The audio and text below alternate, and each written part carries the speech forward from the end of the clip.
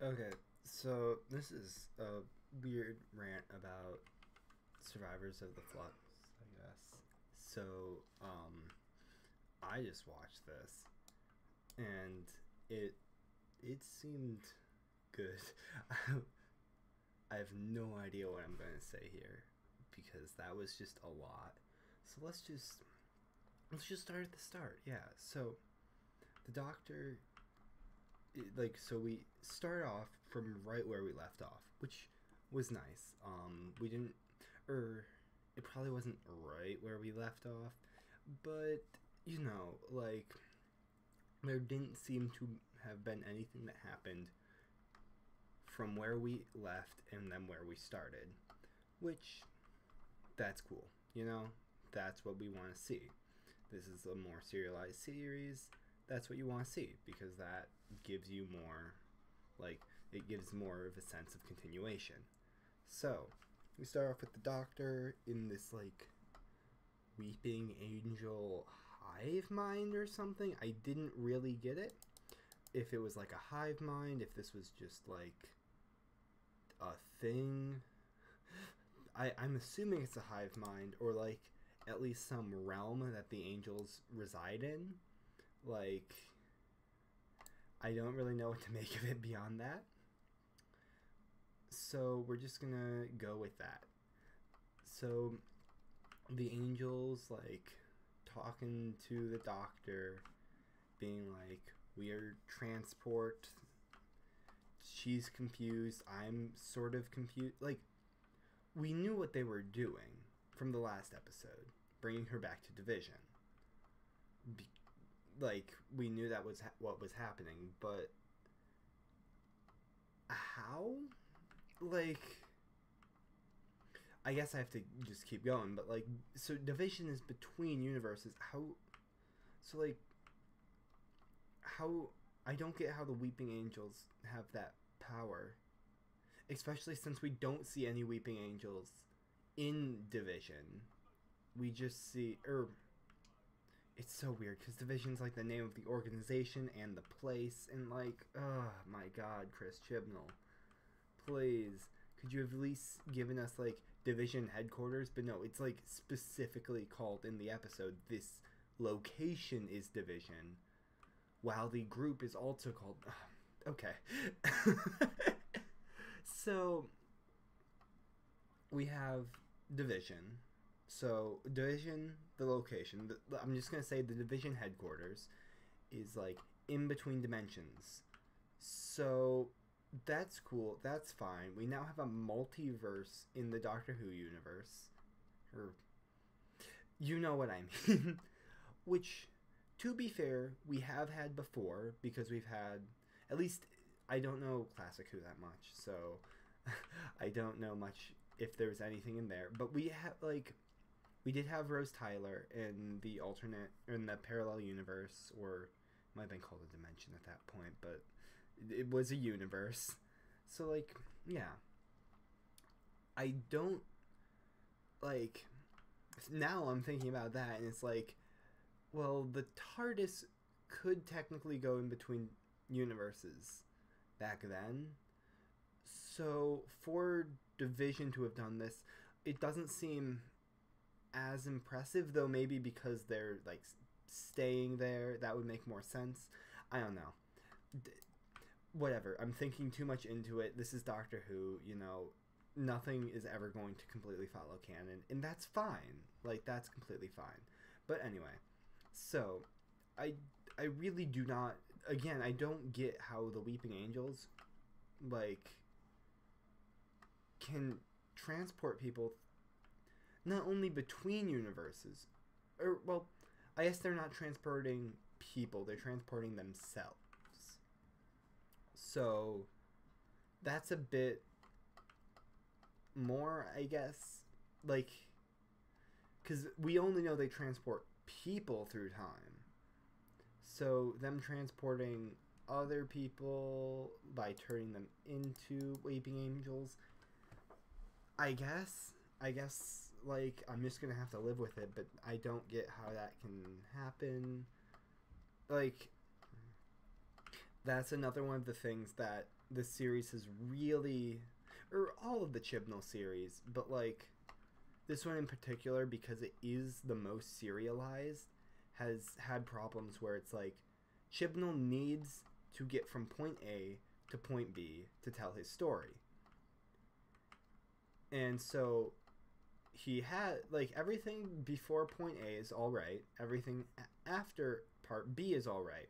But getting between those places, getting the Doctor from, it wasn't Sheffield, but it was like England to Division, to the Division headquarters, that needed to happen. We were already in a Weeping Angels episode, and you know what? I can buy that the Division has like Weeping Angels somehow controlled. I like working for them. I don't know. They're a group of Time Lords. Like, there's a reason. There's a fan theory that like Weeping Angels have something to do with the Time Lords. You know, like that. Yeah, I'm fine with that. But like, going from there, that doesn't make sense. But anyway, okay, I've been rambling on this too long. This is going to be completely unfocused if you haven't already tell. Oh god. Okay. So we go from Division. So the Doctor just arrives in Division. They have to quantum lock her. That's not, I don't feel like that's what quantum lock means, but whatever. And then I'm pretty sure we jump straight to Yaz, Dan, and fuck, I can't remember his name. The Professor. I remembered his name so well until right now. Jericho, that's his name, Jericho. So we jump to Yaz, Dan, and Jericho. Or, well, we don't know Jericho yet, but... And they're in some... No, it was Egyptian thing. And they're looking for some pot that can foretell, like, the day of destruction or something. Okay. Sure. Whatever. Okay. So, that doesn't make any sense. The fact that Jericho went with them, that makes sense. I personally loved Jericho. I thought he did a great job. So like I thought bringing him along, good idea. Do like that. So we have them in Egypt. They're looking for this pot. They get this pot. Yaz makes a big deal about it being stealing. Cool. Didn't really need a discussion about like tomb raiding and stuff in Doctor Who, but you know, whatever. Like, I don't have a problem with it. I do agree. Just like, I don't feel like that needed to be there. So whatever. Okay.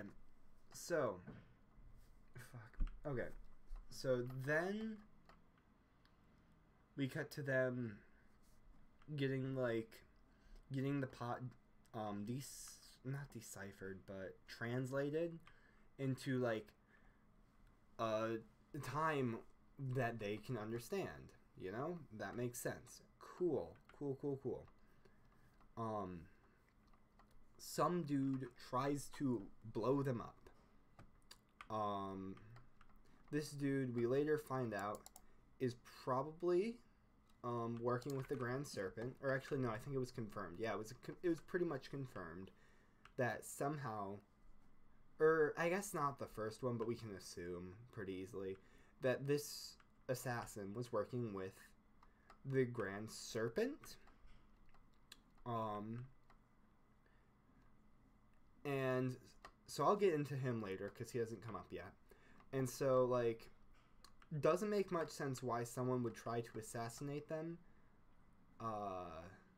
Doesn't make any sense, actually, because how would anyone know what they're doing, I guess? I don't know. Like, that's a thing that, like, will probably make more sense in the next episode.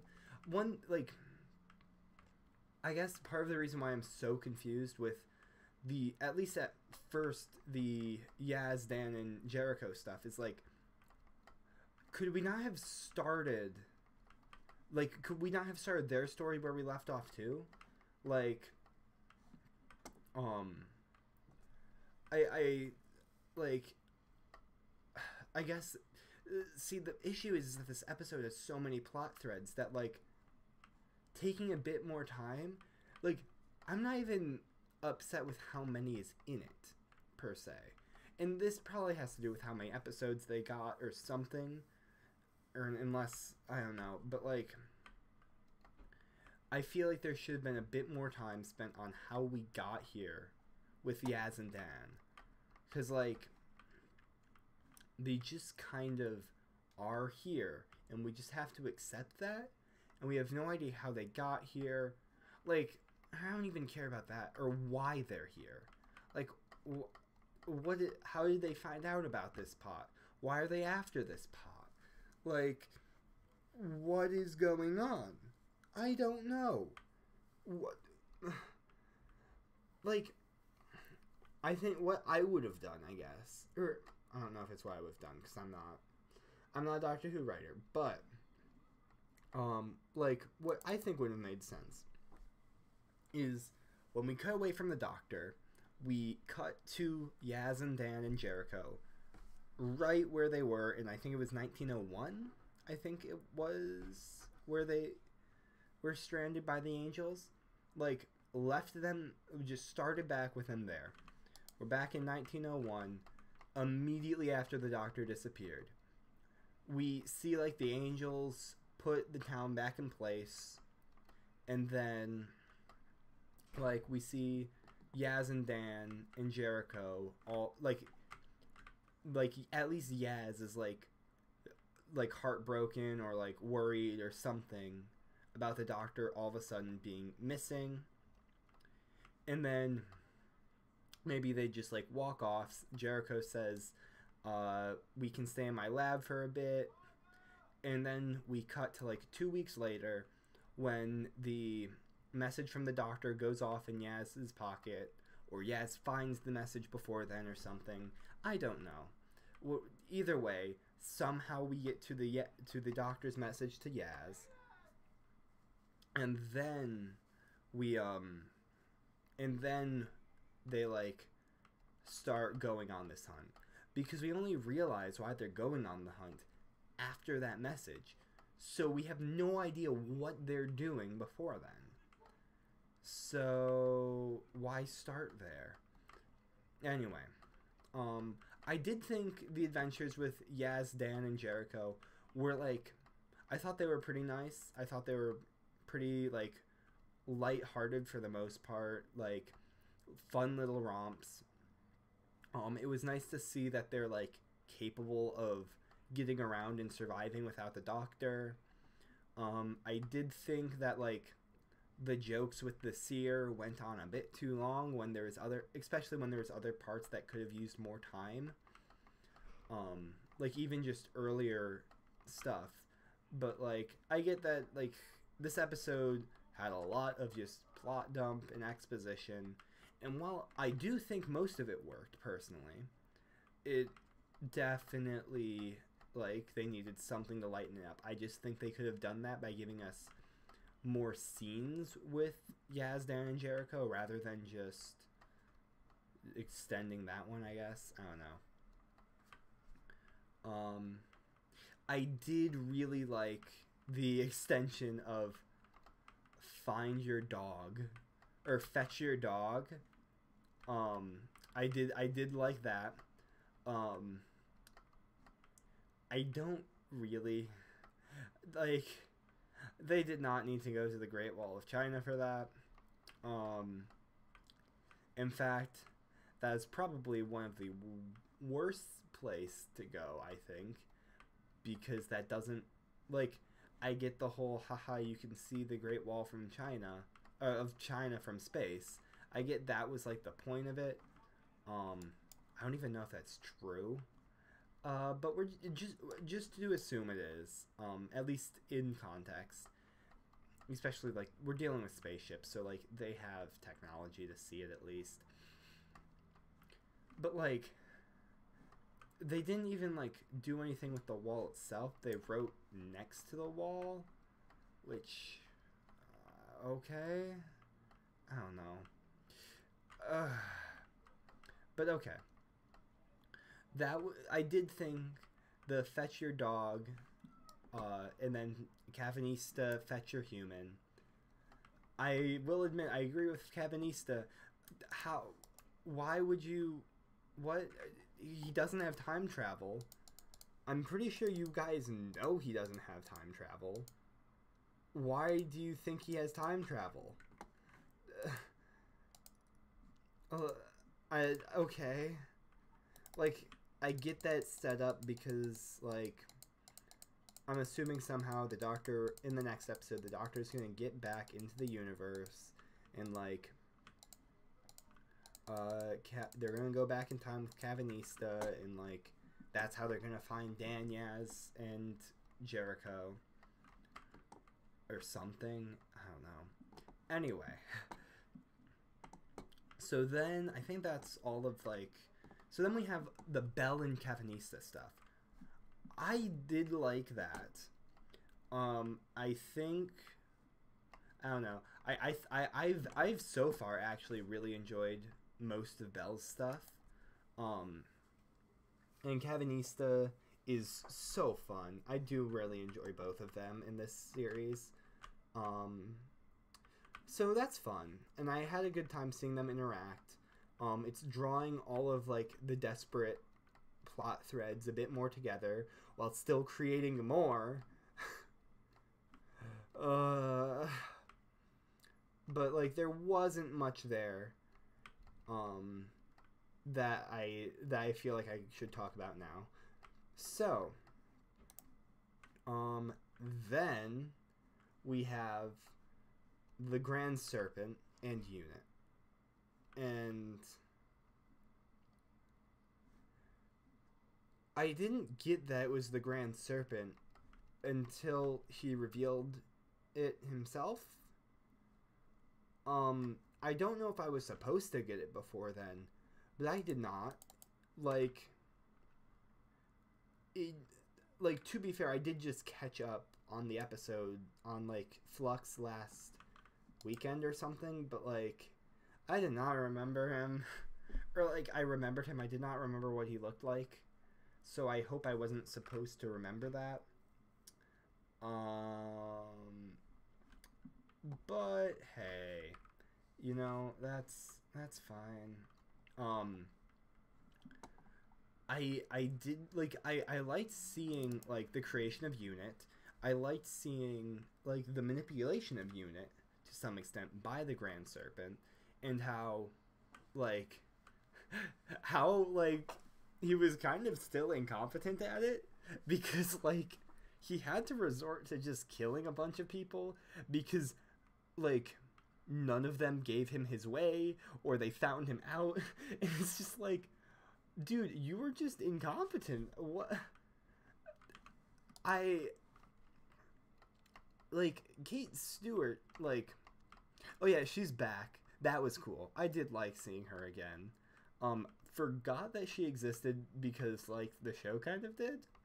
Like, and I don't mind, you know, things just appear and disappear in Doctor Who, and you're just supposed to accept it, and, like, I do.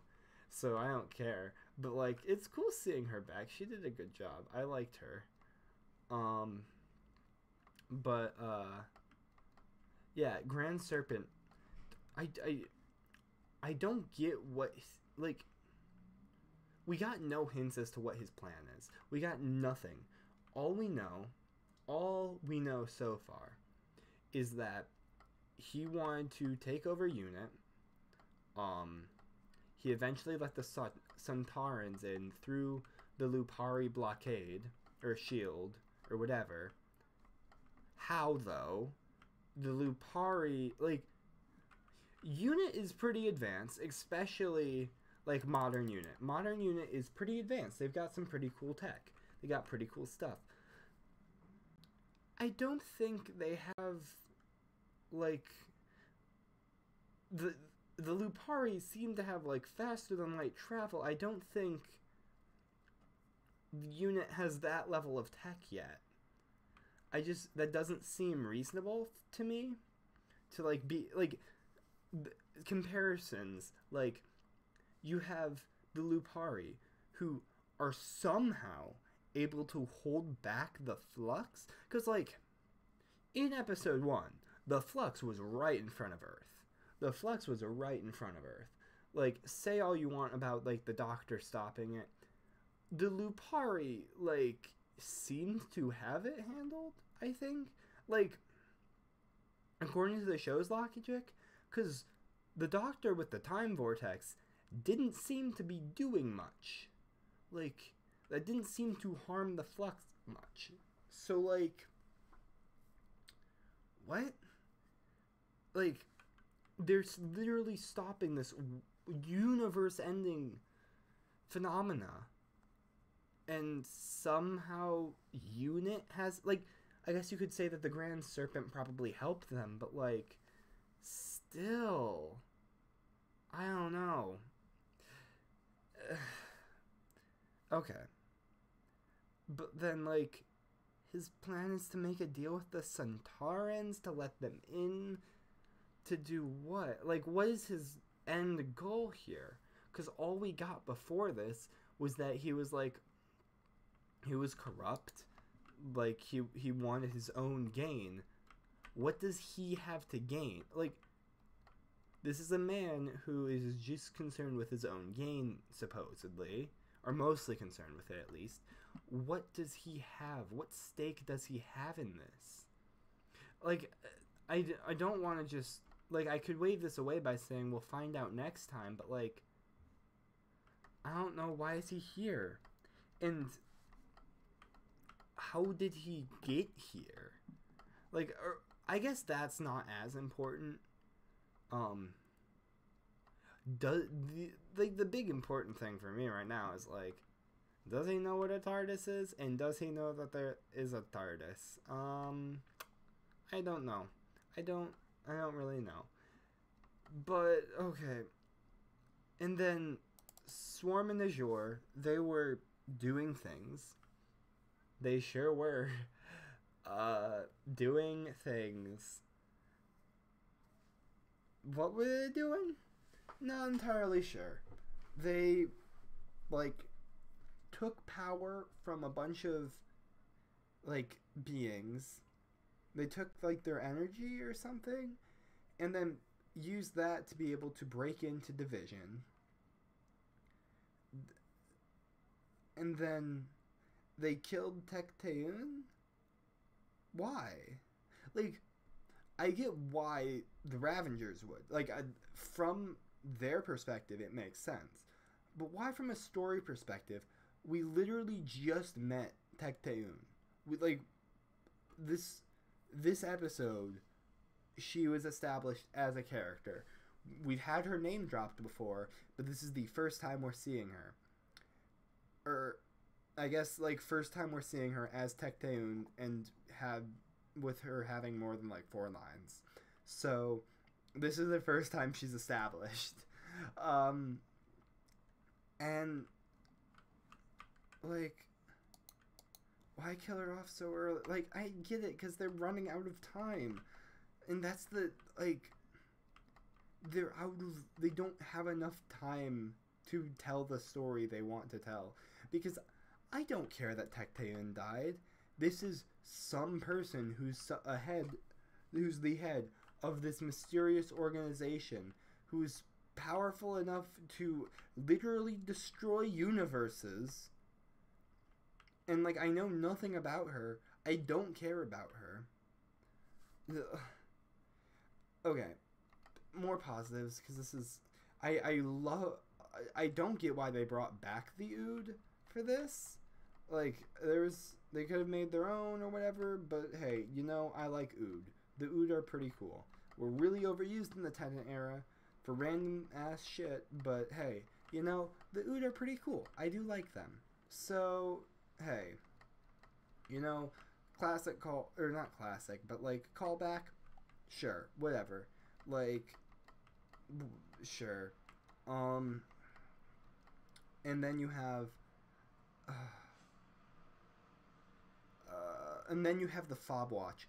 And yeah, no, that's cool. Like, the fact that this has been established in multiple occurrences that, like, the Gallifreyans store, like, memories, identities, all that stuff in fob watches. I think it's been a bit. I don't think it was done with the Master in Series 12. I haven't rewatched any of Series 12, so I can't remember. But I don't think it was done with him. So, you know, them reminding us what was going on, like, I didn't need it. I knew immediately when we saw the fob watch, like, or the, I don't even know if it's a fob watch, but, like, the watch, I understood what was going on. So, yeah. But, okay. So, yeah. Generally, the stuff on Division, okay, so more Division stuff, because that was, like, it felt like the bulk of the episode, even if it wasn't. But, okay, so Division. What is going on? Why are, like, they're destroying the universe because they set the Doctor loose? Like, they're, like, it's pretty clear they're actively scared of the Doctor, even if Tecteun wouldn't, like, say it. Like, what, like, what could the Doctor be doing? Like, are you saying she was a threat before she found out about Division, or only since? Like, what, so, like, was she a threat before she found out Division, only after she started looking for Division? Like, who knows what's going on? Oh yeah, in, like, Cavanista was part of Division. He still has his memories. Why is he protecting against the Flux if the Flux is, like, the Division plan? Like, is he not with Division anymore? If so, why haven't they, like, captured him, killed him, whatever? I don't know. Fuck. Okay. So, Division was started by Time Lords. That's cool. That's why I assumed, you know, Division, like, only the Time Lords would have this much power and go this far. Because, like, we've seen Time Lords go to insane lengths before. Like, Rassilon.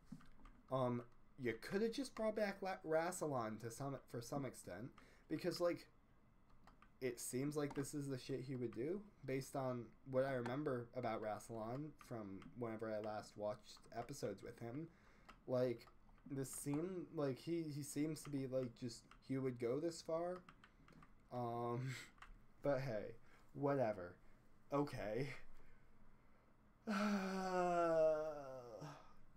What else? Like, the Doctor convincing the Ood, that was weird. That was fucking weird. The Ood, like, I don't know, that, like, yeah, no, he was under orders not to. Like, it makes sense for him not to. So why does he? I guess. Or, you could say for his species, but I don't know. The issue is this is just, like, a ton of exposition threads. And, like, none of the threads are bad, I would say. None of the individual parts are bad. Not all of them are fleshed out enough. Not all of them, like, not, like, some of them are a bit too much just straight exposition.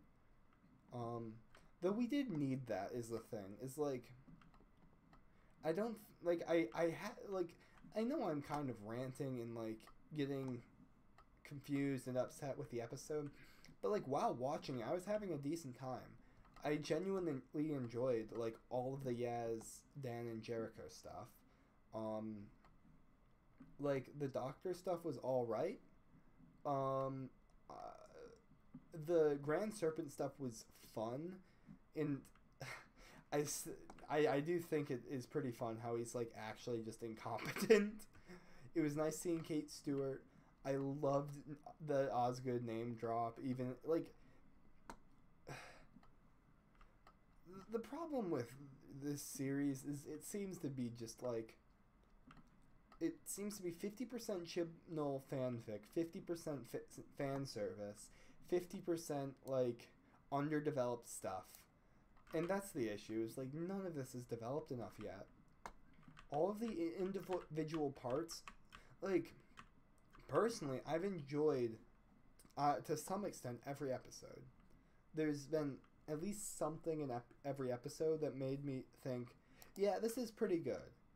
Maybe not Fugitive of the Jadoon good, but like, you know, I think all of this is like better than Series 11 for sure. Especially considering I never fucking finished that series. I've only seen like half of it. Like I've seen every episode of Modern Who except for like half of Series 11. Like this is by far the best Chibnall series. But like boy is this peak Chibnall. Like you can tell that like the issue with Series 11 is it's not what he wanted to do. The problem with Series 12 was that like he didn't go full out on what he wanted to do. And then this series, he's going full out.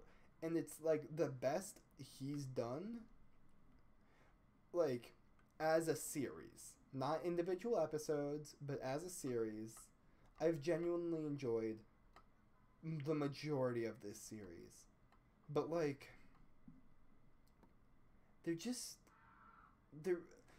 honestly, there just needs to be more or less.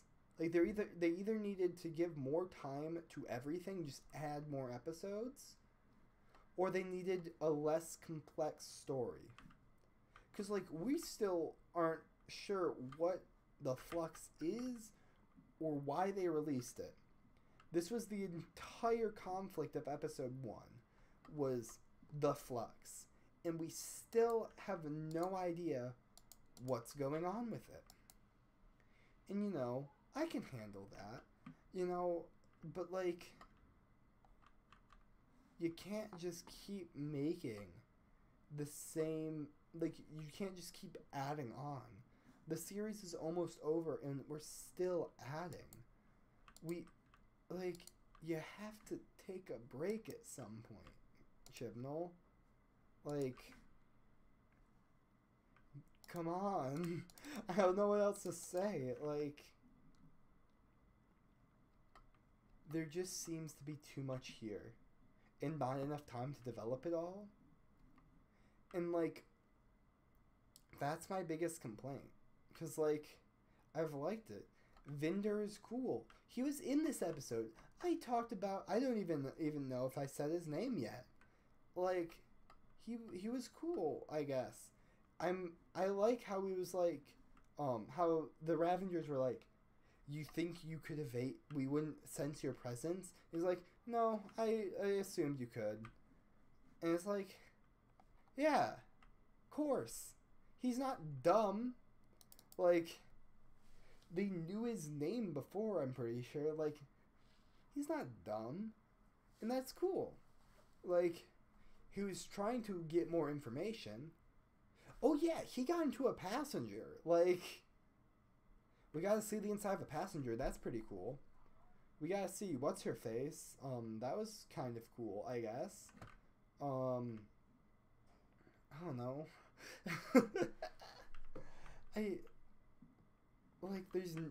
There's so much here, but there's not enough to say much on, because all of it, like,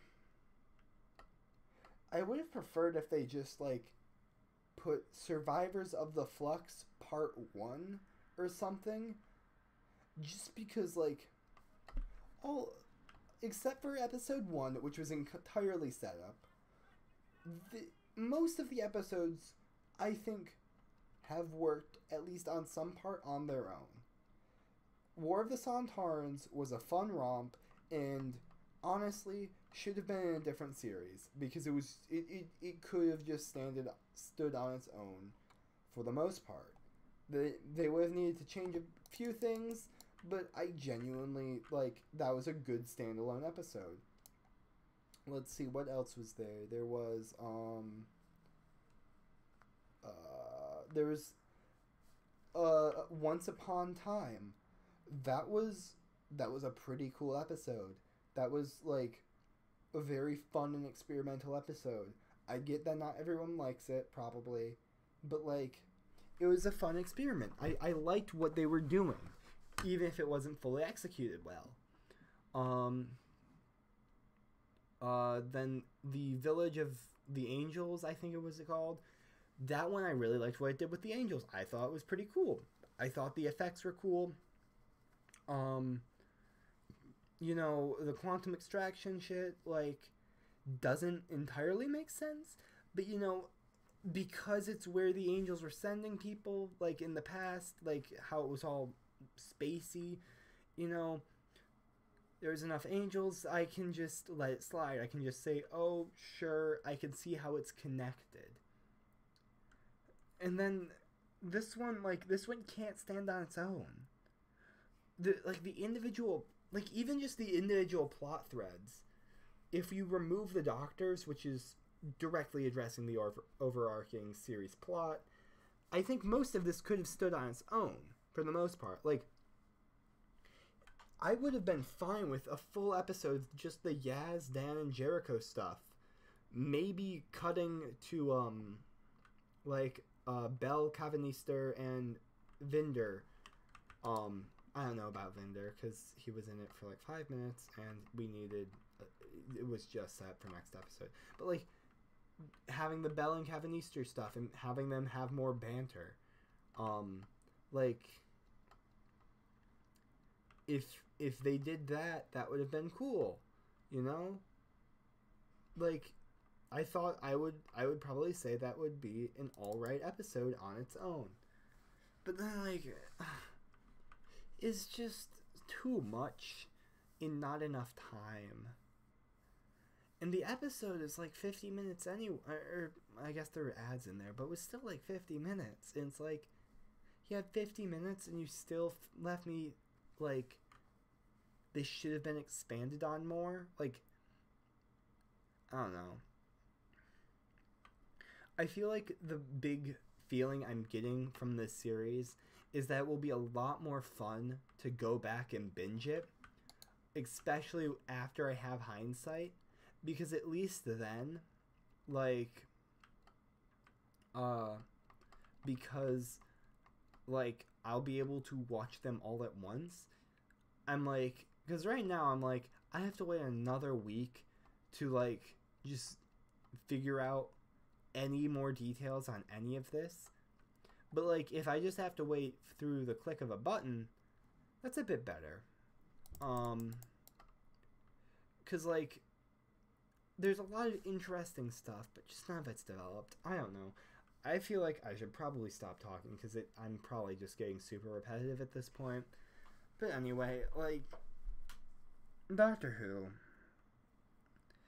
It's the only show I watch anymore. I hope they wrap this up well.